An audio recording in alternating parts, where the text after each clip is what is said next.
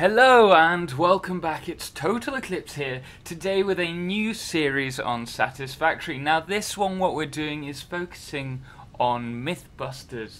So today we're actually going to be busting or proving whether the split line factory, which is this one that we're using here, where everything splits off perfectly, is more efficient than a bus line style factory, which you can see here in my mega factory build.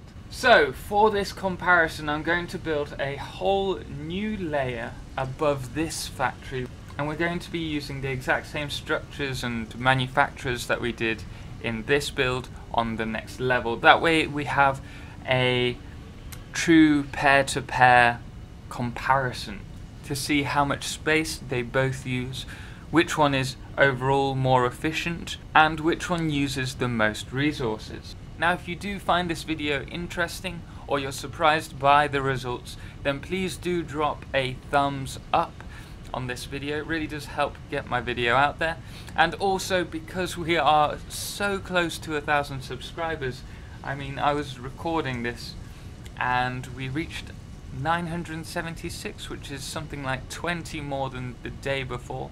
So thank you so much guys for the support. Once we reach 1,000 subscribers, to kind of celebrate, I am going to be doing a giveaway. So do make sure you subscribe if you haven't already, just so that you can see when that video comes up. Anyway, without further ado, let us jump straight into the video.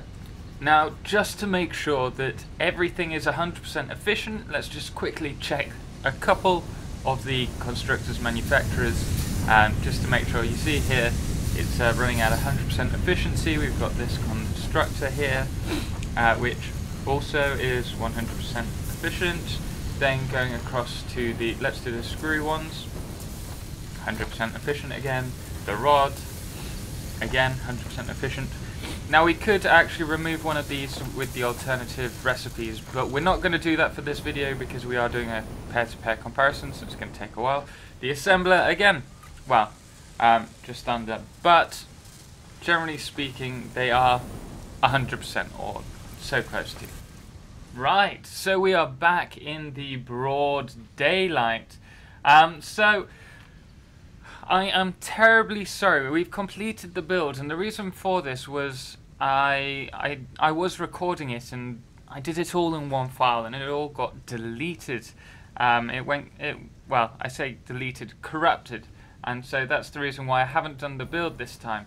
But as you can see here, we've got all the iron ore coming through here, and oh, we did land on it. We have a splitter here which sends 1/3 off to these smelters, and then the other 2/3 go off to these ones. These ones here are for the iron plates, I believe. Yes. And these ones are for the iron rods, which then go on to the screws. Now with the screws, because we cannot have, I think it's 4 groups of screws being produced on one Mark IV belt at any one time. I think I might be mistaken, but I think that's the issue we had before. So to avoid that, I've added 2 lines. The first 2 you can see over here go up and above, and the other 2 go underneath, and then they go round and meet in the middle. So this is where we're at here, and then the iron plates are just working the normal bus, which goes all the way around, and then underneath you can see it's clogged up here, and then it goes through to these 2. Now the way this works is that once one of the lanes is filled up, the other 2 lanes will then split the last 2 lots of items. So that's why this is here. It's not that it's inefficient, it's actually working perfectly efficiently. As you see, that one's now all going through there and this one's full. It's the way it works. Anyway, to show you how efficient it is, we have a look here. 100% efficiency, running with a full load. This one's also 100% efficient, running at a full load. Oh, I'm actually a little bit curious as to see how this one is doing. Yeah, this one's fine. All's good, as long as the one's not full.